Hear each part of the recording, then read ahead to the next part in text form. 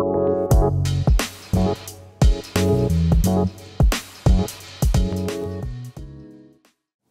like to talk about like industry trends and challenges. You know, trucking industry has unique demands, and we kind of talked to a lot of that. But what have you found to be the biggest hurdle to widespread electrification? The infrastructure is certainly going to be one of them.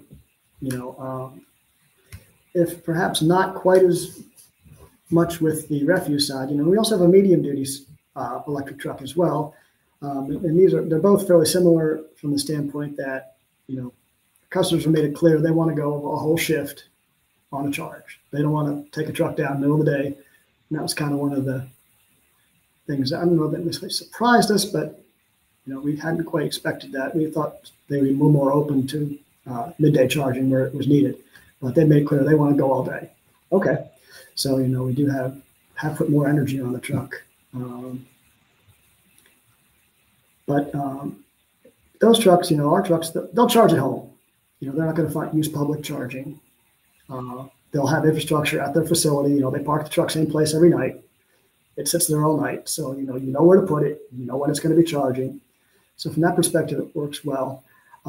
But going forward, as you venture out into other applications, you're going to need opportunity charging outside of home base. And on the truck side, that barely exists today.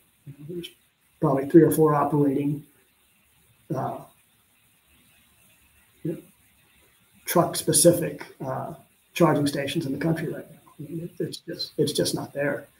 We are working with groups within the Volvo group. There's a Powering America's Commercial Transportation, what they call it a PAC coalition, to set up infrastructure corridors. But that's still, it's years down the road. Yeah. So the infrastructure is a big one. The capability of the vehicles, range. How far can it go? Right now, with a battery electric vehicle, somewhere between 300 and 500 miles is what you're going to get maximum out of a battery electric vehicle right now. And you talking about passenger car or yours?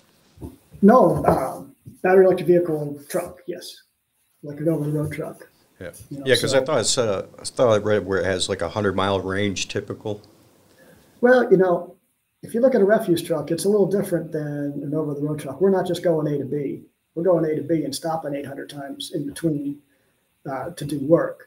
So if you look at our range from a mile perspective, it doesn't look that impressive. But if you can do 100 miles and 1,000 pickups in between, now that's a little more. Right. It looks a little more impressive, than just going 100 miles on a charge.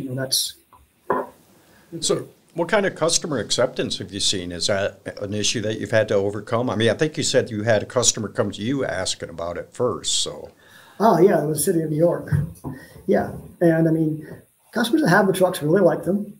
The operators especially, if you look at that. If you think about a garbage truck, you're sitting in the cab and the diesel engine is right here.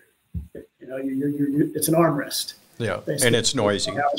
And it makes noise, and it makes heat, and it makes vibration, and you don't have any of that in an electric truck. So the operators get in there, and it's a revelation. It really is. That's the first thing they notice when they get in there is they can't believe how quiet it is. We jokingly call it our electric golf cart because that's kind of what it sounds like.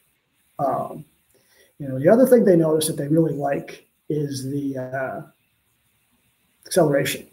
The electric motors, they make their maximum torque at 0 RPM. So when you step on it, it goes right now.